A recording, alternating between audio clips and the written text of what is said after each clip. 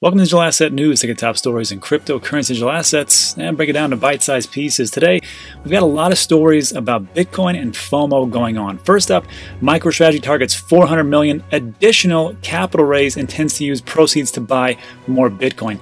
And this is a good story, but what's an even better story is the same CEO saying that anybody who bought Bitcoin before March of 2020 is a visionary. That means somebody just like you is really doing the right thing. Also, new data shows that Bitcoin is seeing massive inflows from institutions and gold is seeing mammoth outflows. And this is a good piece, but really it falls a little bit flat when we take a look at the details. Also, this is a follow-up story from yesterday's video. Standard Chartered Bank to launch crypto trading for institutional investors. And this one goes pretty deep and it's going to lead us into what Brian Brooks said, that in the next 4 weeks we're going to see some really big and positive news related to cryptocurrency and banks. And lastly, just an important note for anybody who is participating in the XRP airdrop.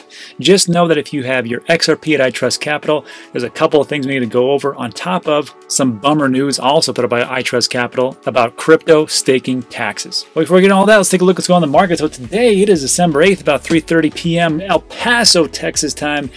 And we got a little bit of a dip, a little bit of a pullback, and this is healthy, this is normal, this is exactly what I was waiting for. And I know there's some people out there like, dang it, I really wish it would just keep going up to the moon.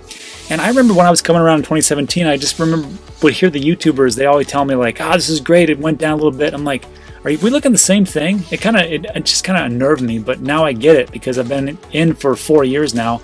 Just dollar cost averaging, you go over all this time, it doesn't really make a difference. I'm actually happy when it goes down. I'm happy when it goes up. So Bitcoin's down almost 2% for the week. Ethereum is down 4%, and that actually took a big tumble. We were at 610, 618. Now we're at 566, so a little bit of a drop. So that's good for me. I mean, these are my days. XRP down 5%. Watch out. Tether's Tether. Nobody really cares. Well, maybe one person cares. So for you that you care, that's great. Tether's at 19.7 billion, almost at 20 billion. Love to see an audit on that. Litecoin down 6. Let's see. Let's just say it. Everything's down. Top 20. Everything's down, down, down. Yeah, pretty crappy day. What can you say? Now, let's take a look at the all-important Bitcoin factor. So if you would have invested in these alts, you would have been ahead of Bitcoin. Yeah, stable coins and nothing. So that's what's going on in the market. Let's jump into today's top story. So first up, I saw this story all over Twitter, and Twitter is really where I get a lot of the information. Everything kind of goes faster on Twitter. You can just send a tweet super quick. It's not like you have to do a video or write up an article like this. So when I see this, I'm like, maybe everybody has seen this, but there's the next story we're going to talk about, I think, is the bigger story. But so this is what's going on with MicroStrategy. MicroStrategy is going to buy 400 million extra of Bitcoin. And I think they know something we don't. That's just my assumption.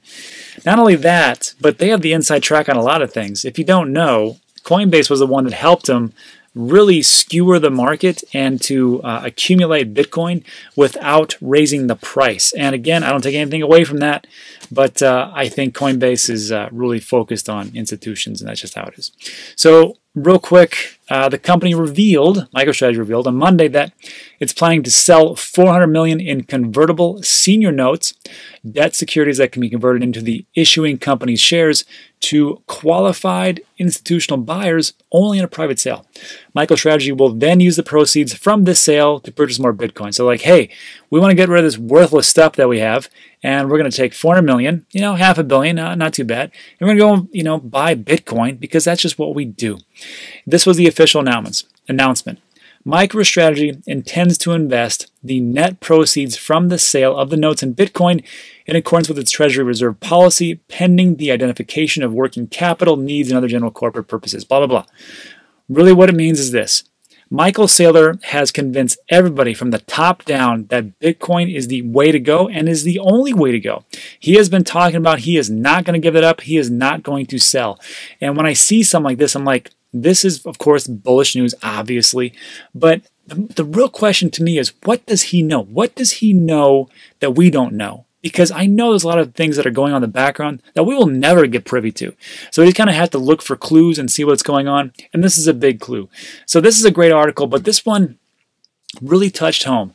And all this time that you've been ridiculed and you've been talking to your family, and Thanksgiving just came about, Christmas is coming up, and you're going to be talking to them again. I guarantee you're going to be saying something about Bitcoin if they don't shut you down.